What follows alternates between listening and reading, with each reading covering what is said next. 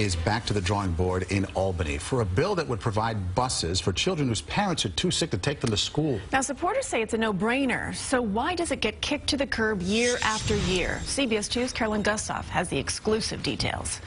My disease is extremely severe. Tara Notrika battles a rare hematological disease. I was 100 pounds and on a feeding tube. All while battling on another front, fighting with her school district for bus service.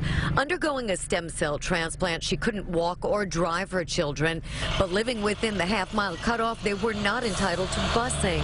The Merrick School District repeatedly turned her down. If there was an exception done for one child, that it would have to be for other students as well. Finally, she prevailed, granted a rare exception, but she's still fighting to spare other chronically ill and disabled parents with young children. A bill to authorize districts to make busing exceptions has gone nowhere for years. I just thought that this was just a really simple thing, that if someone needed busing to get their child to school, that it would be provided. Amy Mogul, with a neurological disorder, lived 2 houses too close to the school for her 5-year-old son to get the bus. He's now 20. She says she's trying to right a wrong. And unfortunately, it hasn't yet worked.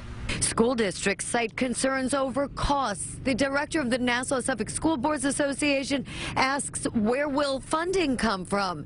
And what's their liability if they accept one child over another? Supporters say extensive medical documentation will guard against abuses. At the end of the day, it's about making sure that the kids arrive safely at home, understanding that not everybody is equally equipped to get them there. We need to make sure that they are safe and secure and have a consistent way of getting to and from school. Notrika says she'll fight on for consistency and compassion.